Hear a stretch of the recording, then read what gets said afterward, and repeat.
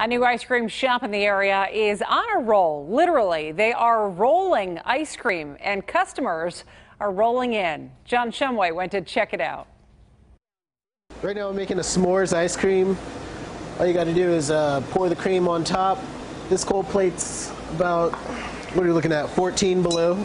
Max Adams makes the spatulas dance as he pulverizes a graham cracker and keeps the cream moving. Add some chocolate. Give it that real s'moresy feeling. Some more mixing. And spread it around.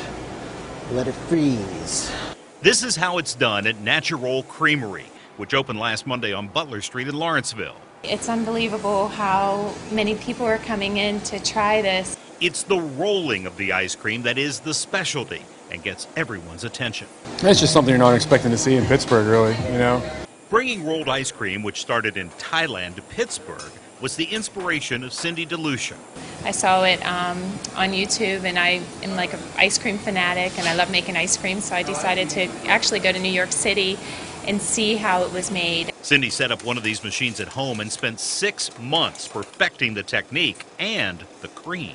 It actually has to be a little bit creamier than a regular ice cream because we are putting it on an ice pan. Talk about creamy. A whole quart of cream. Whole milk and some vanilla.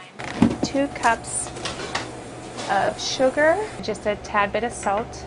Mix well and turn it over to the artist at the ice pan. It's such a cool concept. I love it. You can put anything in this ice cream and it will turn out delicious. And she adds all the ingredients used in the assortment of specialties are all fresh.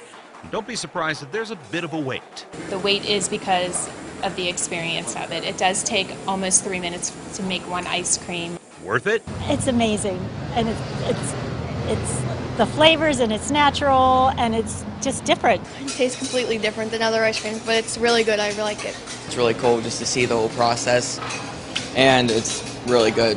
Yeah, what he said in Lawrenceville. John Shumway, KDKA-TV News.